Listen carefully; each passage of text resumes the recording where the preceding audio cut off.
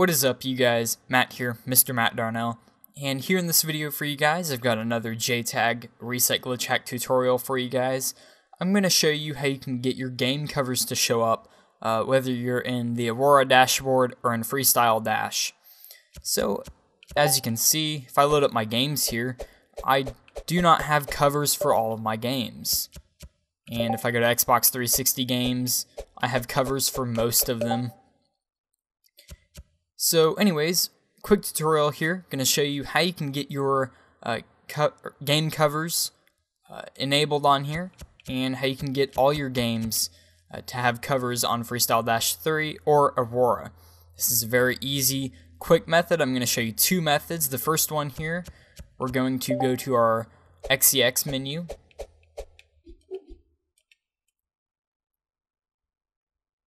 Once we're in our XeXMenu, we're going to go load up Dash Launch. Once we're in Dash Launch here, we're going to go to our behavior. We're going to go to network here, not behavior. We're going to go down to our network options, and we're going to make sure live block is enabled. Of course, you should always have that enabled unless you're using a stealth server. If you don't know what that is, leave live block enabled. We're going to go down here to live strong. Make sure live strong is disabled here, and then we can just go ahead and save and we can back out.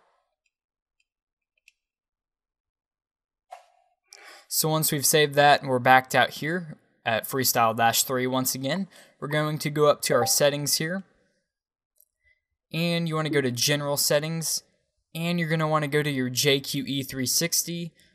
I'm not going to show it because I already have it set up and it would show my account and everything, of course.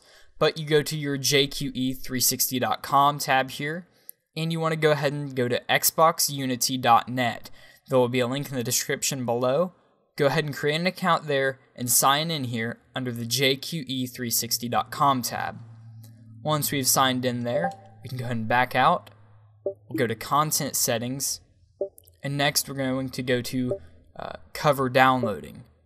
You want to enable custom cover downloading, and you can set your resolution to low, medium, or high. I have mine set at high resolution, and we can go ahead and back out here. Once we're backed out, we can go to our games that don't have a cover, for example, and we can go to our options, and we can refresh the artwork, and it's going to go search for cover art. Now, it's not going to find it for all of your Homebrew applications, though for most of your Xbox 360 games, there will be a cover for them, as you can see here. Even the Xbox Live Arcade games, you're going to see covers for. And you're just going to want to refresh that, and then you'll get your covers there.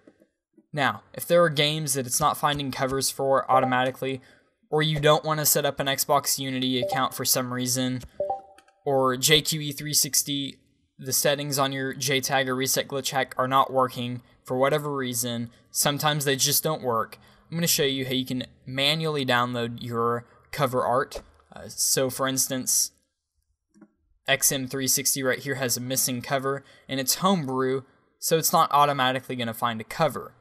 So I'm going to show you guys how we can manually download cover art, manually apply it.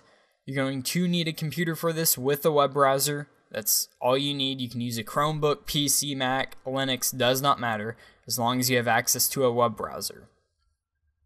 And I'll show you how we can manually download cover art and put it on our JTAG or Recycle Hack Xbox 360. Alright guys, so that's the second method, and I'll see you guys on the computer. Alright guys, so now that we are on our computer here, we're just going to load up our web browser of choice, and we're going to go to a website called xboxunity.net. There will be a link in the description below to this website. You do not need to create an account, though you can if you would like to. You don't need to create an account though. Just go to xboxunity.net, and once we're at Xbox Unity, we're just going to search for the game that we need the cover for. So in this case, I'm going to put in a cover for XeXMenu, and we just start to type in the game. It'll search, and it'll pull up a list of games. find the game that matches the cover you want. I'm going to click covers here. It's going to go ahead and load up covers. I have found that this site is a little slow just because of all the content on it, and the database that they likely have running is slow. So don't worry if the website is slow, guys. It's on their end, it's not you. So we're going to wait for the covers to load up here, and you'll notice that you can move through the covers here, pick and choose the one that you like the best.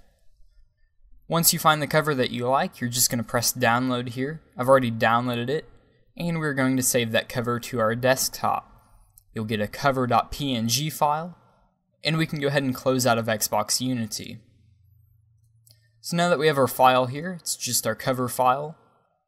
We're going to load up our web browser, and we're going to get the IP address of our Xbox 360 Reset Glitch Hack, or JTAG. We're going to type that IP address into our internet browser here of choice, and we're going to go to the FreeStyle Dash 3 web interface. I have a video on this and how you can configure it and everything, link in the description below to that video. Once we're on this website here and we're signed in, we are going to go to our games list. In this case, I'm going to choose Homebrew, and we're going to choose our game here. Click on the game title, and as you can see, box art, we're going to go to full box art here. Press browse, we're going to go to our desktop, and we're going to choose that cover.png file that we downloaded. We're going to click save details, and it's going to upload your cover here. Once we have the cover uploaded, we can go ahead and exit out of the web browser here. Once we're exited out, we should have the cover loaded up on FreeStyle Dash 3, and I will see you guys back on the Xbox. Alright guys, now that we are back on our JTAG Reset Glitch Hack Xbox 360 here, we're just going to go to our game library, or in my case we're going to go to the Homebrew library here. And once I load it up, as you can see, XeXMenu no longer has a missing cover. And just like that, we fixed our missing cover issues on FreeStyle Dash 3. This does work for Aurora as well. And I hope this video helped you out, guys. As you can see, we have the full cover here. Hope this video helped you out, guys.